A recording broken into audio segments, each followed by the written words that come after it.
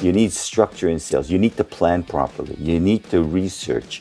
You need to have selling skills. And whenever I use the word selling skills, people think of opening, closing, handling objections, asking questions. But really, if you think about selling, it's a little bit more expanded than that. It starts with planning from the very beginning, and it ends with when you're recording and you're reviewing your call or whatever your actions are. So there's a lot of structure there. Why did I become an executive coach?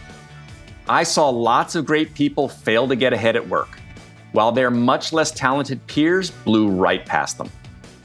That made me furious, but also curious. What were great people getting wrong? It came down to helping them re-examine what drove success, and then helping them make critical shifts, one hard truth at a time. Feel like you're doing everything you were told, but you're not moving ahead at work nor having the impact you seek? Then welcome to 97% Effective with Michael Winderoth, where we skip feel-good, happy talk and engage experts in pointed conversations about what it really takes to move the needle at work and your career. So if you feel stalled or frustrated, or seek that extra edge as you move to the next level, then look no further. This is the Hard Truths Playbook you never got.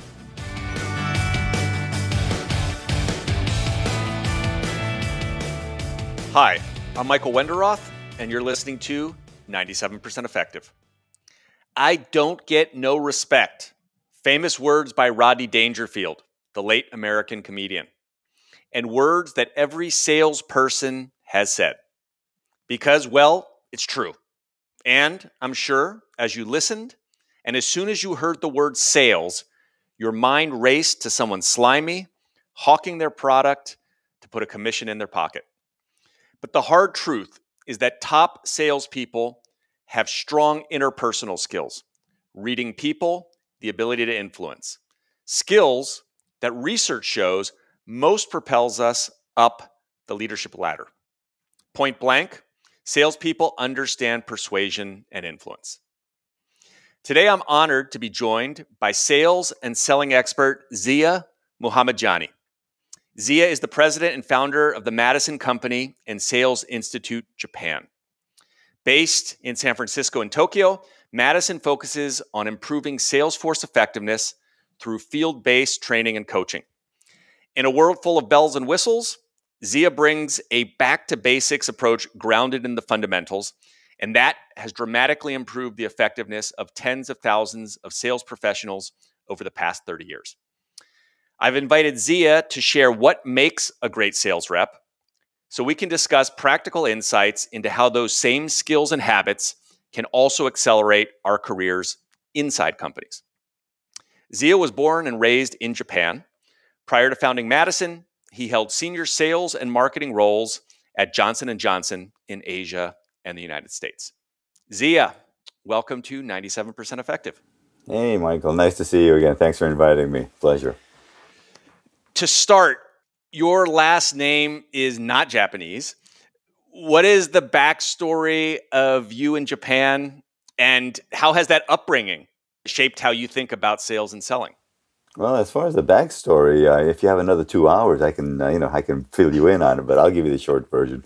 My parents were, stateless refugees living in Japan during the war, World War II, and they lived there. And they survived the war, and after that, a few years later, I came along. I grew up in Japan, in Kobe, and in the mid-'60s, we moved to San Francisco, to the United States. My parents were big on education, so, education for the kids, and I grew up in the Bay Area, San Francisco Bay Area. Got my graduate degree in, marketing, and I'm going to be a great marketing guy, and first job I got was sales.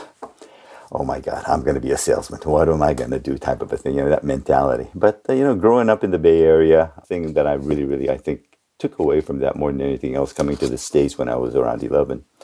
Adapting, working hard, have a dream. Those are the things that, and then, stick to the basics, really work hard. And those are the things I think that a lot of immigrant kids, pick up. And I think, I was no exception to that. Well, that mentality has propelled Madison and your career. But I want to take you back, right? You had mentioned growing up in the States and then your first job in sales. And I recall when we first met, you mentioned your early career in corporate. Mm-hmm. You talked a lot about navigating the corporate jungle back then. Mm-hmm. From your 30 years since then, training the best at sales and selling in complex environments, I think this very much speaks to our theme today. Yeah. If you could go back and coach 20, kind of early 30s Ziya when he's navigating the corporate jungle, what would you have advised him? First thing I would tell myself is toot your own horn. I was always a little bit passive. I was naive into the corporate world. You know, I came from, as I said, a background that didn't have any, people in corporate life. So I had to navigate my own way. And I thought that was the way. Keep your head down, work hard, et cetera, et cetera. But in the corporate jungle, if you want to call it, you kind of have to, say, hey, I'm here. I'm good. Listen to me. I know what I'm doing. And my biggest supporter was my wife. You, Miss Sophia, you know her. Yeah. And she always used to say, she says, why are you always trying to be something that you're not? She used to lecture me all the time. And I said, you don't know anything about business.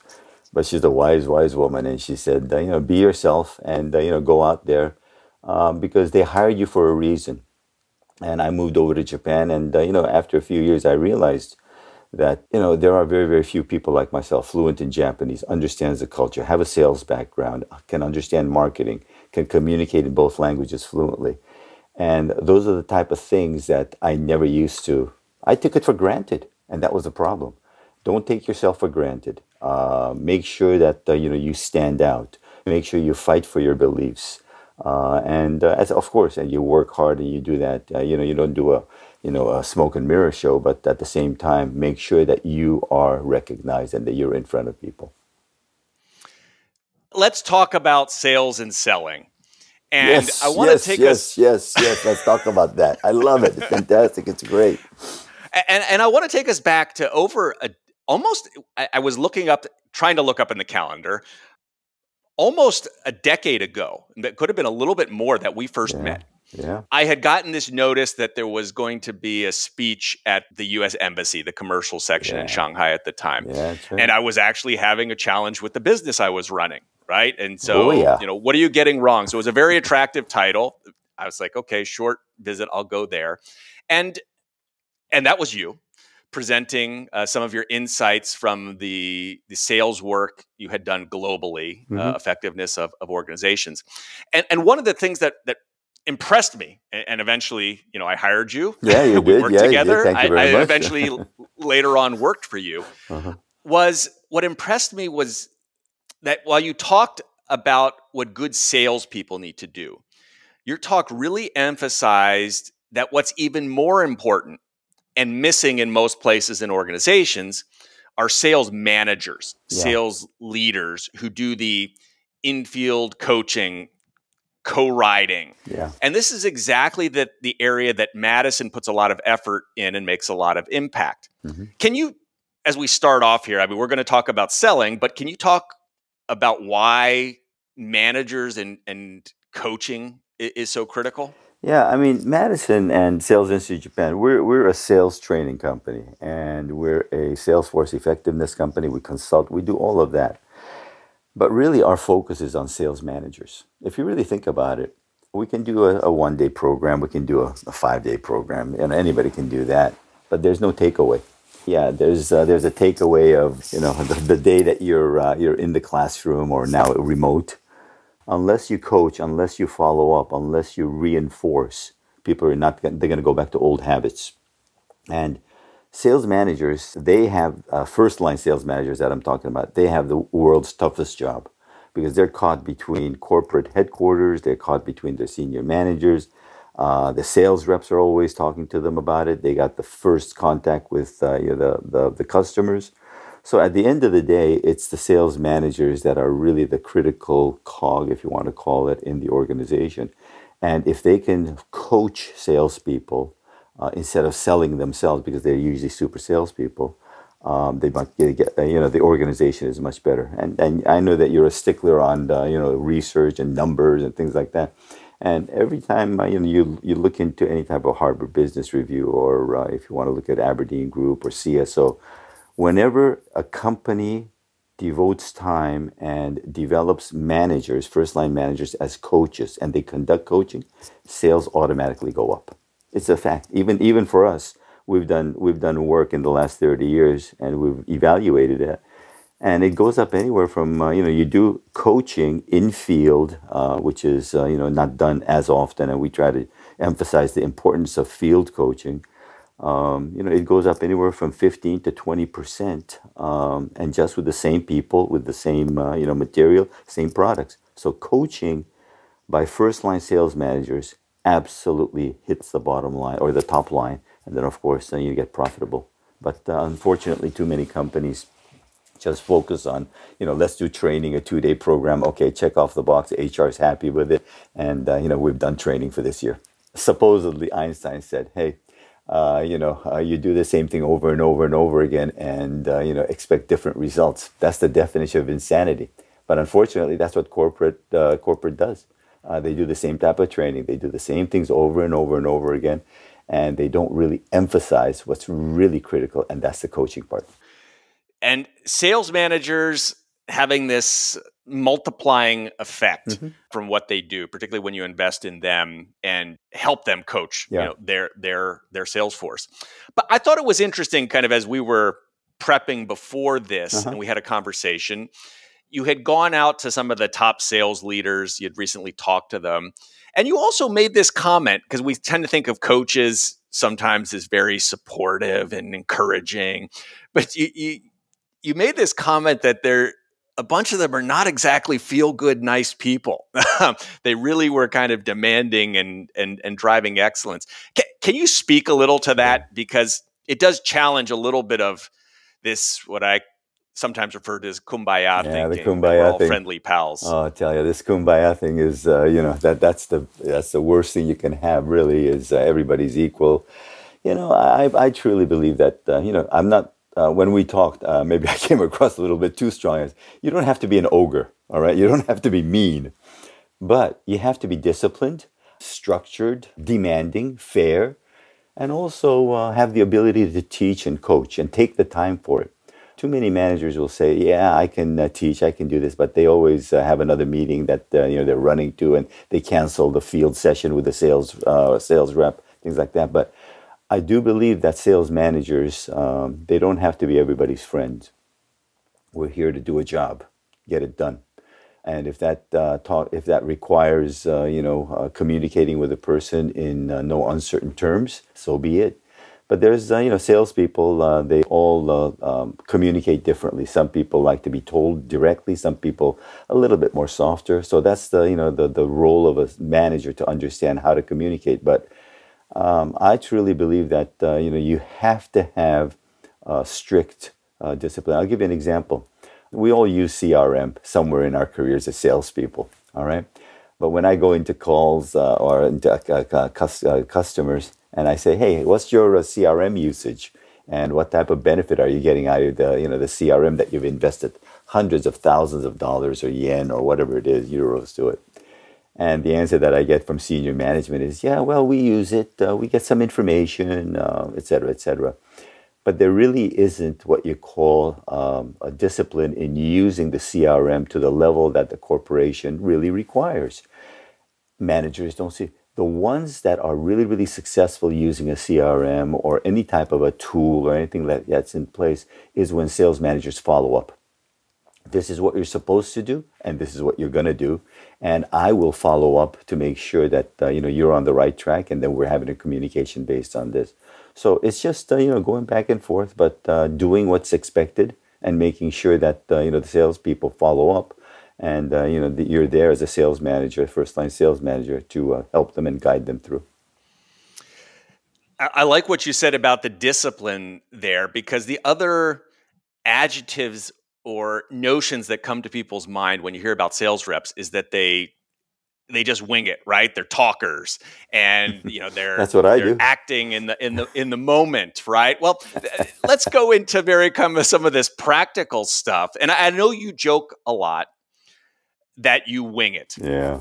Okay. But I have worked with you. I have seen you in action. And frankly, you winging it is total BS. You prep, you practice, you get feedback, you follow a system. That's what's made Madison's very effective in your own selling, your own training, et cetera. And I want to ask this kind of larger question: is selling more of a science than an art? Then, can you comment on that? Yeah, I get asked that a lot as far as whether selling is an art or a science. Early, I used to hear a lot about salespeople. If you can talk, you're a great salesman. But I've been with talkers that can't close. I've been with quiet people who are very, very good. But I've come to the conclusion that it takes both, of course, and the art part of it is maybe about 20 to 30%. But the science part of it is, the rest, the 60, 70, whatever, 80%. And that being said, the art part of it is really kind of reading the room, if you want to call it that, and just trying to get a feel for something that's going on. And those are the things that it becomes innate after a while, and that's the art part of it. Building relationships, that's the art, really.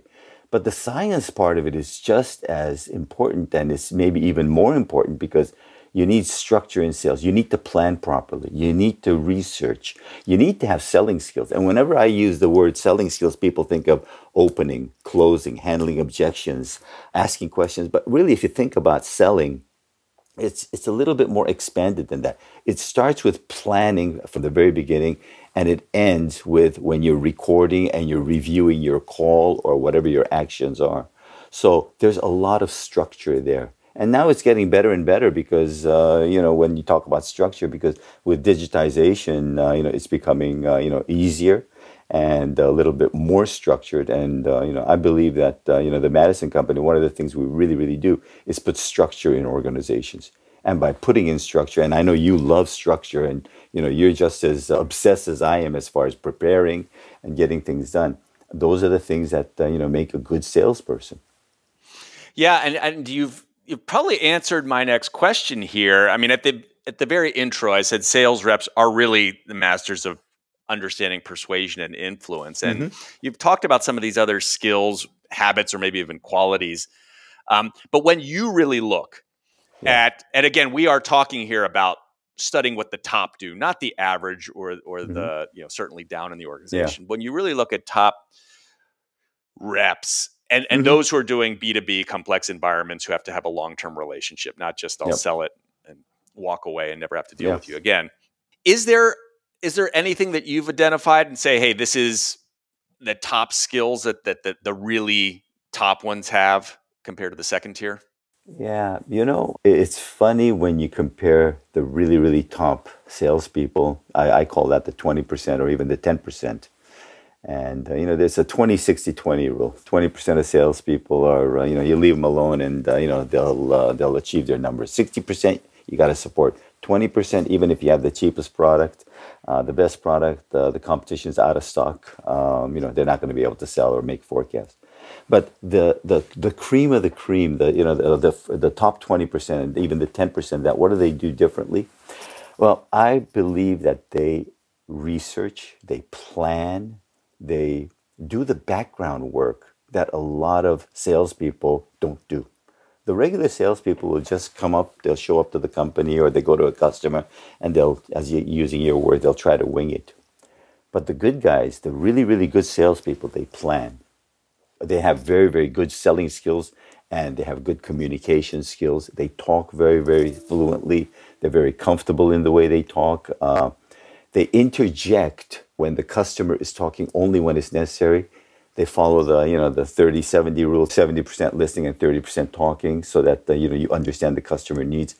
They do these things in a very, very casual way that it makes it look like they're not doing anything.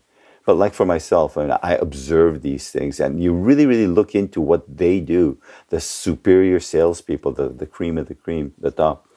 What they really do is they plan. They extensively plan. They have excellent selling skills. They also do one thing that, a couple of other things. One is they review their calls, they review their activities. They don't just leave it be. And last but not least, this is kind of curious, and it's so basic that you kind of don't think about it. They write. They take notes.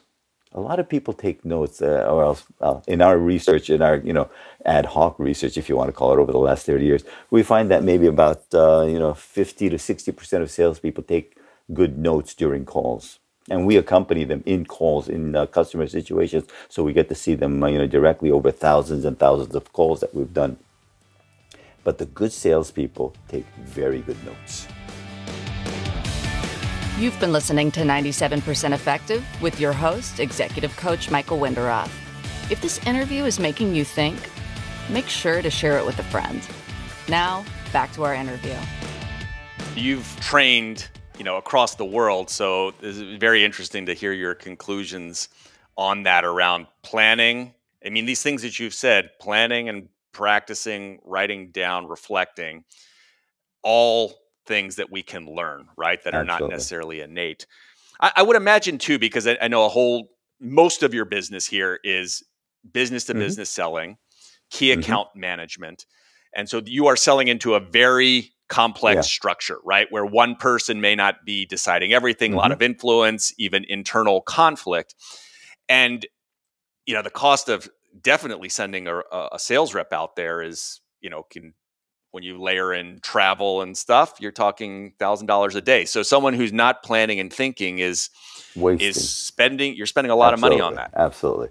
And, that's the thing that, when you send a person out there, you really have to make sure that they're, able to plan properly and execute properly. And this is interesting because here's the crossover where lots of people, in their own careers need to think about who's promoting them, how they get things done in large organizations, which goes to this planning. And I mean, I credit you with a lot of the tools I use helping executives kind of look at their own environments. When you're working with key account managers and reps, do you have a kind of process that you kind of put them through mapping out organizations, and what's most useful there? Yeah, I think absolutely. When when you and I worked, we talked about this quite a bit and worked together. It's really the time that salespeople use in analyzing the business, analyzing the organization, what's worked, what hasn't worked before, and I call that back office stuff. It's not the face-to-face stuff. In training, it's funny. Same thing in sales, because when I'm training, I'm selling something. I'm selling something to my audience, which is the trainees. I'm selling them a way of doing things. But the time that I spent in front of them in the classroom, or now remotely, it doesn't compare to the amount of time that I spend behind the scenes preparing for it, understanding the business, getting the material ready. And it's the same thing for salespeople, especially in key account management. The more you know about the stakeholders, not only their business desires or their needs, but also their personal needs. The more you know about the company, the competition, what's happened so far, and which way your company is going and how you can fit into that, that equation. Those are the type of things that, I think key account managers, salespeople that go into key accounts need to do more of. Because they think that going into a complex sale is the same as going into a transactional sales. A transactional sales is a one-off. Complex sales is something that you want to develop over time. You also want to have a relationship, and you want to really go for a partnership. And those are the keys that you really need to think about when you're talking about key account management. And the key account management program that we have, we call it Partner. But it's a great acronym for it. I mean, it works every time. It's a combination of doing the analysis, the background analysis, and also the selling skills that's required to, put that into execution. So this big piece around background, or what you called kind of back office, the time you're not in front of the customer talking. And you alluded to, and talked before too, around, good reps listen. They investigate, and the more they know about the needs of their customer, the better. I'm quite curious here, because you've done this for many years. Obviously, there's a lot of technology out there now too, but do you have, or have you seen, some very effective techniques of how can they kind of quickly know? Are there good questions or good things they should be looking for in their customers? when they're doing that research or when they're interacting? Yeah, let me just give you a very simple answer to that. You always want to keep a record of all the questions you ask, so you don't have to recreate the wheel. You're going to go to different customers all the time, but most of them are the same questions or the same information that you want to get. So have a list of questions ready. Go for it. I mean, you don't have to rethink it over and over and over again. So the way that I always look at it is whenever I go to a new customer, the first thing, when I'm preparing, I have 5 or 6 questions. Okay, why are you doing this? What's the compelling event? Why are you calling me? What's the reason for it? If you don't do this, what's the impact on it? What's your time frame? Do you have a budget? Who's the decision maker? Those are 5 or 6 questions that you should ask the first call. You shouldn't be selling your products the very, very first call. So when you're going out there and getting information, gathering information, you're in the information gathering mode. And, you should have a list of questions. I always say to, whenever I'm doing the training and, they want to find out a little bit about, how to penetrate their new accounts. I say the first 2 times you talk to a customer, don't sell. Ask questions. Ask questions. Of course, you have to give a little bit about your company and this and that, but, ask questions. Make sure that you're trying to find out. So, Ziya, as you rattled off those questions, you almost made it seem like it was innate, like they were kind of coming off the top of your head. But it sounds like there's 30 years of wisdom, programmed, planned, what works, reviewing. These are the strong set of questions you want to kind of hear up front. Is that fair, or did you just wing that? I prepared. You wrote it down. Yeah, no, I winged it, but if I need to go back to it, I can always go and take a look at it. I don't go anywhere without preparing. I just don't like to do that. I think it's wrong. I think it's a affront to a customer. It's wasting their time. It's also taking money away from the company that's paying you by not being fully prepared. I don't want to have to go back the second time and what I could have done just the first time, just because I didn't prepare for an extra 5 minutes. But, again, as you said, it's true. 30 years, you do get to be a little bit more glib, a little bit more fluent in the way that you do things. So, it does come out naturally. But, if you're starting out, write down all these questions. And, the other thing is for handling objections. That's one of the biggest, traumas that salespeople have is when they get hit with an objection. How do I handle that? And in the training programs, I always say, hey, write down the objections and then take one step back and see what you're going to think about doing.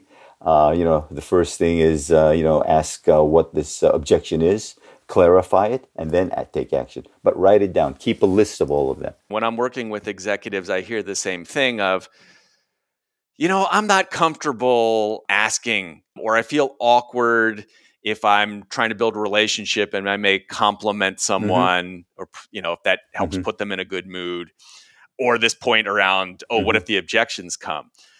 So you get a lot of resistance to trying things. And what in your experience helps people most get over that if they feel like there's a specific piece they just can't do? What I find now, and I advise people if that happens, is take that first step. It's jumping off a cliff. It's uncomfortable. And life isn't comfortable. I've learned that the older I get, the wiser I get, as everybody knows. And it's not clean. It's messy. But you got to take that leap. You just have to take that leap and ask the questions, ask for references, introduce me. Just the other day, I was coaching a guy in Japan, and his biggest issue for 2023 is finding new accounts. And I told him, I said, have you talked and asked for references from previous clients? He says, no, I haven't. I said, why don't you? He said, do you think they could help me on that? I says, well, you don't know until you try. Give it a shot. What do you got to lose? All he can say is no. We've been talking here a lot about how this can be learned, structure, discipline, back to basics. And you are sitting there in the center of Silicon Valley, right? Which is technology is changing everything. We've now got, Chat GPT that's coming out, and it's going to replace humans on all sorts of levels. Because you've had the long arc here, clearly technology has supported us. And you have a lot of partnerships now with other companies that bring a kind of digital view or component into what you do. What has shifted the most in your opinion, or that you'd point out that we can Time. gain from technology? I really think that it's time, and also insight into deals. Before, the way I look at technology is it's something it's always going to be. The horse and buggy was technology too, probably. The fax machine was a technology, the beeper, all this, now the digital stuff, et cetera, et cetera. But again, the technology piece is become so integral in sales, I believe. However, it's not being utilized properly. It's not being utilized fully. And it goes back to, the discipline of the organization, what the sales managers and even top management sets the expectation. I mean, CRM, perfect example. It's such an amazing tool. Salesforce, Microsoft Dynamics, they're great tools. And it's only probably maybe 15, 20, 30% of the capacity is being used by everybody, and then not everybody's using it. But with technology, we get extra time. We don't have to analyze as much. The algorithms take care of it. I mean, we're partnered with a company called Oculus, and this is a great forecasting and coaching tool. One of the main benefits of this is you increase sales because you're not chasing bad deals. From the early stages, you can identify a bad deal, and salespeople have a tendency of going after. I'm going to get this. I'm going to get this at the very end, and the last week of the quarter. Sorry, it didn't work out. But those are the type of things that technology with the AI, the algorithm, all the sexy words that's out there, that does for you. And I'm not the most techie person. I mean, I learned how to use PowerPoint when I was 50. And boy, oh boy, that was tough because, it was different way of presenting, different type of training methodology. But now I can't live without it. Last few years with Zoom, with Meet, et cetera, I've had to learn, even at this ripe old age of late 60s, I have had to do that. But it's technology is here to stay. It's always going to be, and there's change is always a constant, and you have to use it. And the more you use it, the more comfortable you get, and at the same time, it's going to make your life easier. The technology for sales managers, I believe, are even more, profound than for sales reps, because sales managers have no time whatsoever. They have to coach. They have to do this. They have to do that. They have to run around. They have to do that. And at the end of the day, if the salespeople don't make their numbers, they got to go out there and sell. But with technology, they can, parcel out some of the activities. They can follow up asynchronous coaching, things like that. So that's what, from my aspect, from my point of view, as a trainer, as a Salesforce effectiveness manager, first line manager, I have, salespeople working for me. That's what I do. And it works. And if you're not on that bandwagon and says, oh yeah, I'm just going to do the back of the envelope thing, ain't going to work. Yeah. Have to start moving on. I do want to ask kind of a second to last question before we wrap up here. A lot of your business, a huge chunk of it is in Asia, particularly Japan. Mm-hmm. And, in organizations now, we are learning to deal across difference. Yeah. And, you've been doing this for years. Any kind of nuances as you think about selling as it exists in different countries, or working with different organizations that you've pulled out or want to call out from over the years? Yeah, let me expand on that and answer that question from a different angle. Instead of just the cultural differences, I think you also need to understand that there are differences within industries. There's differences within, let's say, the northern part of a country and the southern part of a country. So, yeah, cultural differences are very, very important. But again, being a nuts and bolts guy, a lot of it has to do with understanding the basics and the fundamentals, which is 80% of everything. Whether it's the selling skills, I always like to start out a discussion with a potential client by saying, by the way, because they say to me, hey, you're not Japanese. Especially in Japan, when I'm going to a client, they say, you're not Japanese. You speak Japanese fluently, but how much do you know about Japan and selling in Japan? Well, I said, okay, I got my experience for 30 years, but let me ask you a question. I said, do salespeople need to know their customers? The answer is yes. Do they need to know products? Answer is yes. Do they need to know the competition? The answer is yes. Do they need to have selling skills? Yes. That doesn't change anywhere. Everywhere is the same in that sense. So the basic 80% is there. But then comes that magic dust, if you want to call it, that extra 20%, which is the cultural. Okay, we all know about we talk about the Japanese in the sense that it takes a long time to get a decision going. And then when it happens, boy, it's good. It happens very quickly and very accurately. You're an expert on China, and it's just the opposite. Let's get things done first, and then we'll fix it later. Those are the type of things that you need to do. You got to worry about, the branding. The classic one is, I think one of the car companies, Chevrolet, going to Latin America and branding a car Nova, which means don't go, doesn't move. So those are the type of things you need to worry about. And you have to be aware of the different cultures and the different industries, the terminologies, and the things you do. But again, don't get so far into it that you forget the basics. I hear a lot of, let's say, expat managers come over to Japan, or even the Japanese coming over to the U.S.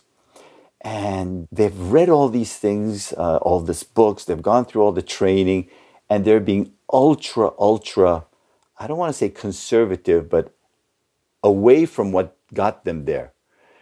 And I can attest to that because that's exactly what I did.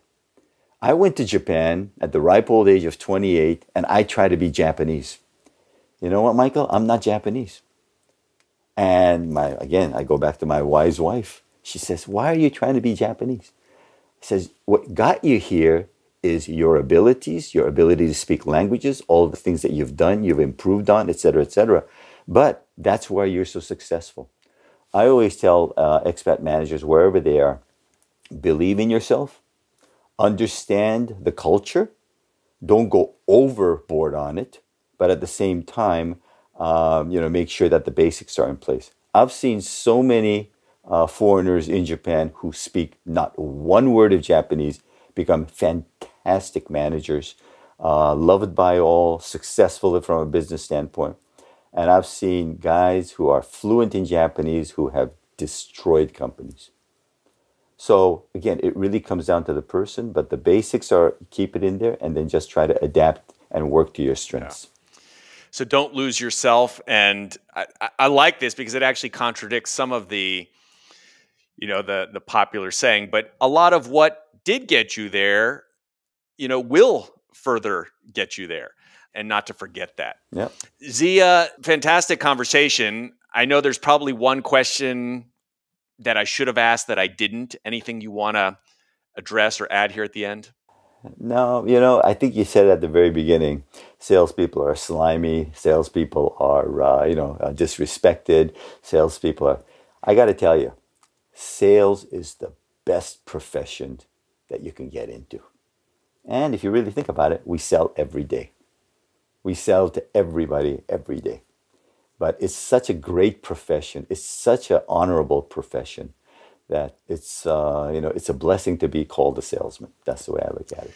Ziya, it's been a pleasure to know you and collaborate with you in the past. And I'm so glad that you've been here today to share a lot of your insights from Madison Company.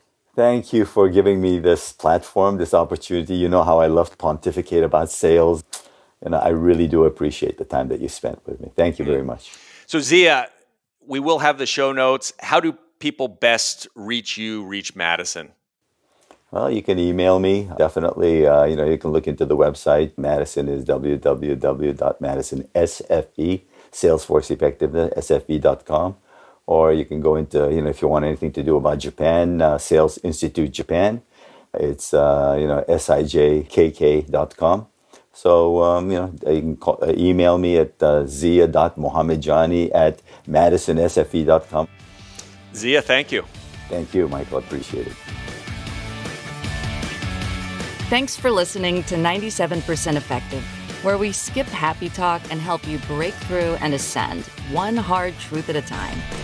Help others discover this show. Leave a review and rating wherever you listen to your podcasts.